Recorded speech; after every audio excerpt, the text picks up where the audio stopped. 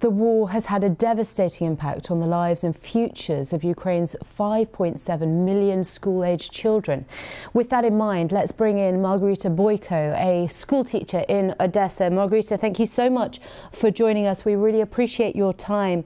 I understand, Margarita, you made the decision ultimately to flee Mykolaiv. What made you take that decision? So the first thing, I was staying in Mykolaiv during the first months. Our school were stopped. Our students were at home.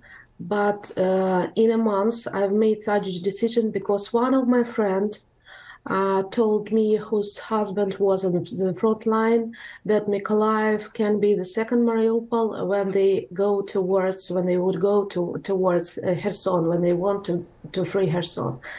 And I decided to save the life of my son. That is why I've made a decision to leave Ukraine, and we came to Romania. So you came to Romania with your 15-year-old son. Your husband you left behind? Yeah, my husband left behind with his old and ill mother. He couldn't have any chance to leave Ukraine, and I had to choose between my husband, my family, my parents, and my son. I had to save the life of my son. How do you come to terms with having to make a decision like that? The only thing that I was thinking about, I don't want my son to be hungry, to be thirsty, to be afraid of everything, because the bombing was very hard. Each night was a bombing, and I don't want him to sit in the bomb shelters. I don't want to I want to save his life. What's become of your home, do you know? Sorry? What has become of your home, do you know? Yeah, it was Romania. We left to Romania, and people there helped us very much. But we left Ukraine only with winter clothes and 2 mobile phones. That's all. Now, tell us about the impact that this war has had on your students.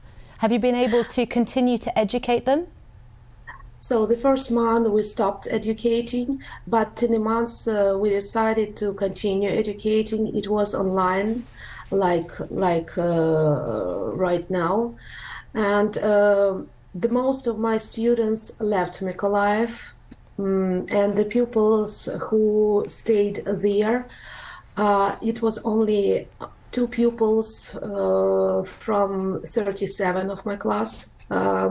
They stayed in Mykolaiv, and I know one story that one of my pupil slept under the bed while bombing, because they bombed Mykolaiv during 4 months each night. And one night it was 27 bombs which were pulled towards Mykolaiv. It's completely understandable, given what you say about your home, that parents and caregivers would be very nervous about children going to school. Do you have any hopes of things returning to normal, of being able to teach your pupils again face to face, of going back to Ukraine? Of course, we are waiting. By the way, our government support us in different areas. So the first they gave teachers laptops to give the chance to work online. Then they give our students who needed it the tablets, and also all the time during the wars they paid us salary. And by the way, as for my school, we bought the generator, and our headmaster prepares bomb shelters, because we cannot start educating without bomb shelters. And also they made pipes to have clear water for school. That's why our headmaster and our government does everything to start our educating online. Margarita, very briefly, how is your husband?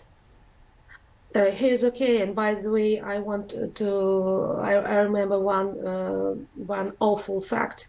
Every morning in Romania, I woke up reading his message. Morning, I am alive. Morning, I am alive. Each morning, I wrote such message after a bombing. Goodness, Margarita, I'm almost in tears here. Thank you so much for your time and your contributions today. I hope it goes well with your students and with your family. Thank you. Thank you too. And we will have more on Ukraine a little bit later on in the programme. Of course, there's plenty more detail on our website, including lots of explainers. Do just head to bbc.com/news, or you can, of course, go to the BBC News app.